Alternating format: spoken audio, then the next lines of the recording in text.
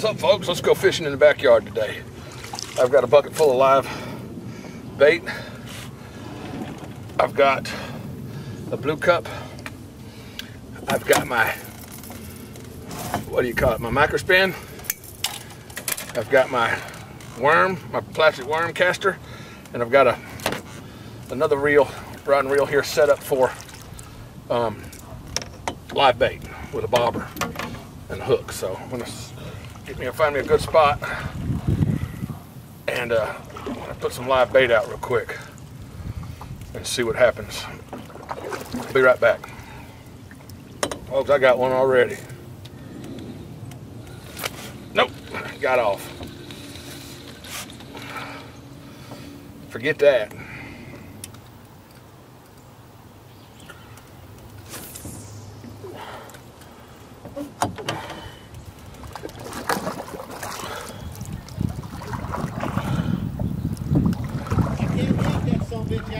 Huh? That axle? Yeah. What's the best way of getting that? Did you pull everything down like I said? I've got it all off. I'm now trying to pull the axle out. Oh, you got to get up in there where it goes into the transmission itself and put your damn big screwdriver or pry bar in there and snap it out. When you do, get a pan under it. Oh, okay. You're going to lose fluid. All right.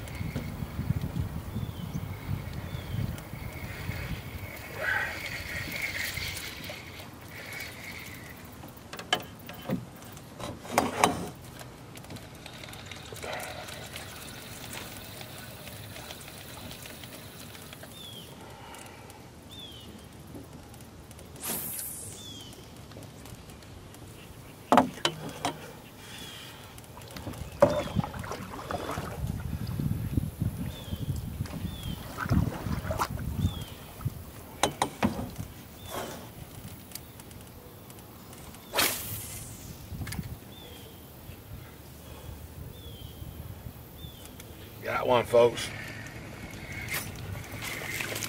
Little one. Of course it's a little one. What else would you expect? Got him. Ooh, almost got him in the eye. Let him go too long. Yeah, I let him go too long. I'm not having much action over there on that live bait. This is the first fish I caught. Somebody said be gentle when you take the hook out. Should I be gentle when I put the hook in? That's a hot dog fish. Make him into a hot dog bun. That's about all that's good for. Yeah, my bait, my live bait done swam to the shallows. It's just hanging out right there in the shallows.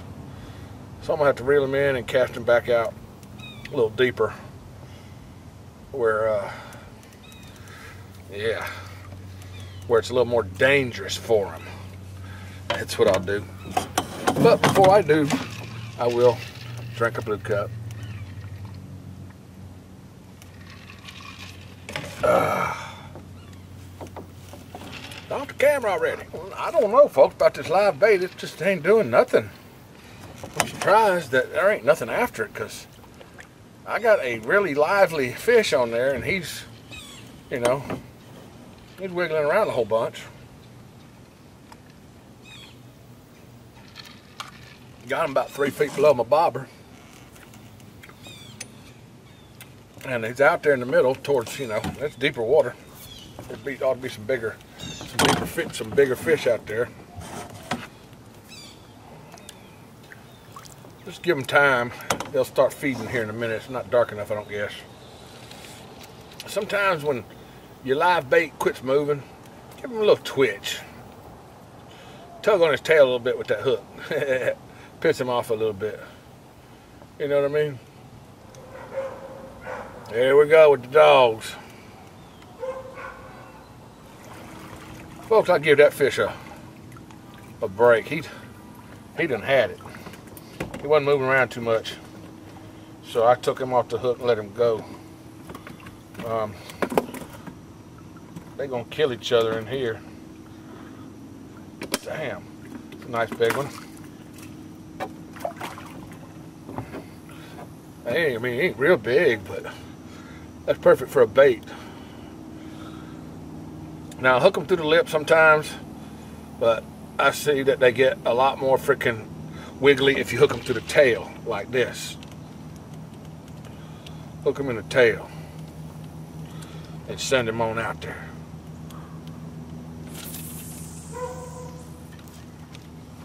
Look at that in the tail. Let him swim. Let him pull that bobber around. Oh yeah. This is going to be a lot better, I hope. He's moving now. The other one wasn't. He didn't quit moving. He was just sitting in one place, and my bobber was just doing like this. Oh yeah, this one here's swimming. He's taking the bobber like that. That means if there ain't a bass where he's at, he might swim across where there is one. Zoom out. You can't see yourself, boy. There we go. Be right back to come to the airplane. So, folks, I've been doing some measuring and some pricing on some material to build a dock. And I think what I want to do is I want to get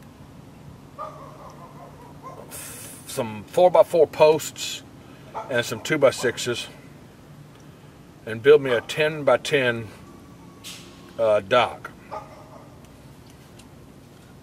What do y'all think about that? Put your comments down below. Have you ever built a dock before? What kind of suggestions do you have for me when I start to try to build this dock?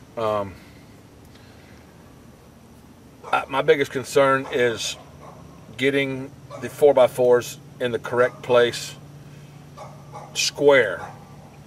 And how do I get them down? Do I get, you know, I've seen PVC pipe, people use PVC pipe with a jet nozzle and a water hose, and they jet it down like that. That's probably going to be the easiest way for me to do it. I can't be using no damn sledgehammer. But just let me know if you've ever had any experience building a dock or whatever. Throw a comment down below and give me any suggestions that you might have. But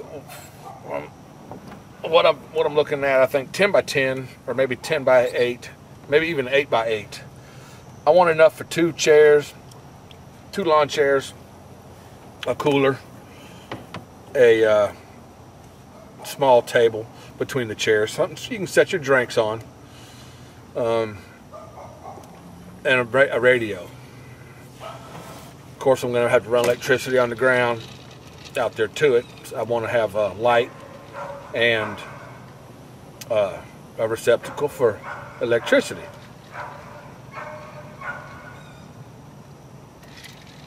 But that's all in the future. I'm just going to buy a little bit at a time, all I can afford.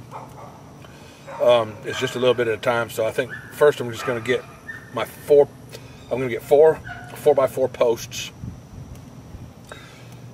and 4 10-foot 2x6s, and go ahead and build me a square. Build me a square and just start like, I mean, that's start from there. Once I get it square, I mean, the rest of it's easy. It's, you know, just trying to get it square and get those posts sunk is the main thing that I'm worried about, you know, making sure it's square. I hope my neighbor ain't watching, but I don't know who built her dock, but it ain't too square. If you can't really tell from this angle, but yeah, it didn't do such a good job. But it works. I mean, it works. And I also need to study a little bit about the water table and how high to build my dock off of the bottom. The elevation, I guess you could say, or the altitude. What altitude do I need to put my dock at? I'm going to do some measuring. Hers is a little bit high. I want mine a little bit lower, to the dock. I mean, to the water. I don't want it too high off the water. But I also have to take into consideration when we get rain, the water comes up. So that spillway over there, when it goes over that spillway, that's the highest level that the lake usually gets to. Is that. Maybe I need to go over there and take an altitude reading at the spillway, at the level of the spillway. That's probably what I should do. Put a comment down below if you know anything about that. This fishing thing just don't seem to be working tonight. Today I put new lights on my utility trailer because today I was down at Lowe's and I was looking at the lumber and stuff to build the dock, and I also need some pavers too. But I couldn't take my trailer because the lights were fucked. So I got home, I guess, I don't know what time it was, around lunchtime or so, and I started working on my lights. I had to put a new plug on the front where it plugs into the truck. Had to solder all that in, and replace both tail lights. Tail lights weren't working. They corroded, just junk, garbage. Got rusted. Everything rusts out here in the Florida freaking air. So I put some good dielectric, some electrical grease in there. Hopefully it won't rust this time. But the lights are $6. It's something at Walmart. So if I have to replace them once a year, that's $12. Big deal. But my trailer's ready now to go buy some lumber. And I had to buy a starting capacitor for my damn air conditioner. $247 for the service, for the parts and service and all that. Wow, that sucks. But that's part of freaking life, man. That's part of life.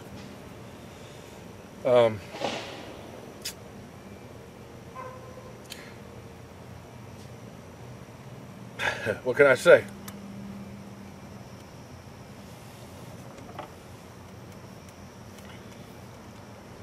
I guess between the few alligators that are in here, the otter, and the people that are keeping the fish that they catch out of here, it's kind of screwed. I guess it's kind of screwed the fishing up, really, because you can't really blame it on that, because you don't know. You don't know. It could be the barometric pressure. They might be gone to vote. Who do you think fish? If fish could vote, who would they vote for? Put your comment down below on that one. Who would a largemouth bass? Who would a largemouth bass vote for? Okay. Who would a catfish vote for? There you go. Comment down below. Who would a catfish vote for if a catfish could vote? And who would a bass vote for if he could vote? I've got one, folks. Oh, lost him. Huh. We'll go again. It's hard to tell if something. It's getting a little dark, so I can't. I heard, or I saw a wave follow my bait. And it's not. He's just not there though. Got one, folks. So I got a pretty nice too. Not bad. He's a jumper. Let's bring him up on this side. Don't give him no damn slack. Right at dark, folks. It never fails. Let him jump. Come here. Come on. Look out for that hook. Got him. Boy, that hook's barely in there too. That hook is barely there. Let's bring you back around. I know you can probably barely see it. It's too damn dark. Everywhere. Anyhow, we'll let him go. That's two. Folks, that's the end of this one. Too damn dark now, I can't see. Bye.